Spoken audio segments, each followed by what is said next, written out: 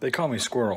What's going on, Squirrel Squad? It is your boy, the Squirrel. I got a request recently from a friend of the channel named Manny. He and I have corresponded through email quite a bit, and it's actually been a little bit since I heard from Manny. It was really good to hear from him. And he was talking about how he watched some of the old like drink driving commercials and stuff that I had done, and he suggested that I take a look at this one.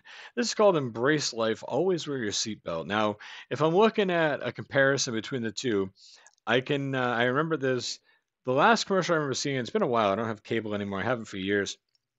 I just kind of go with TV on demand now.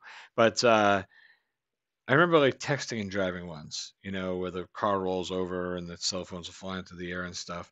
But as far as wearing your seatbelt, it was always the crash test dummies, and they showed them crashing, and they would say you can learn, you can learn a lot from a dummy, or they'd say don't be a dummy.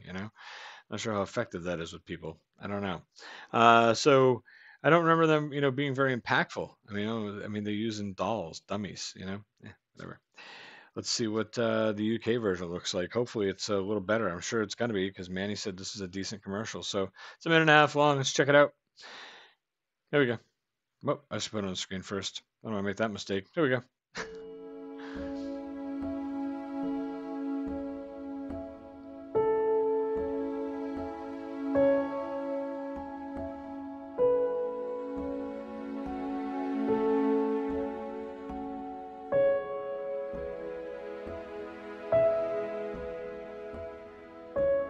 It's a little weird.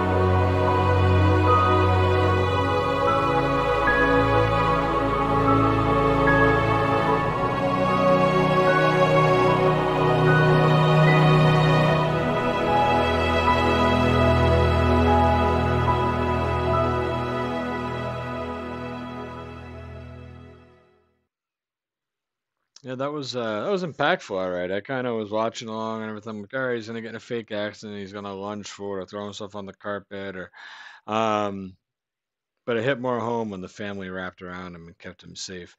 It hit home for me for a couple of reasons. One, I worked on an ambulance squad for 6 years and saw a lot of car accidents. I saw a lot of people that weren't wearing the seatbelts and what happened. So, and on top of that,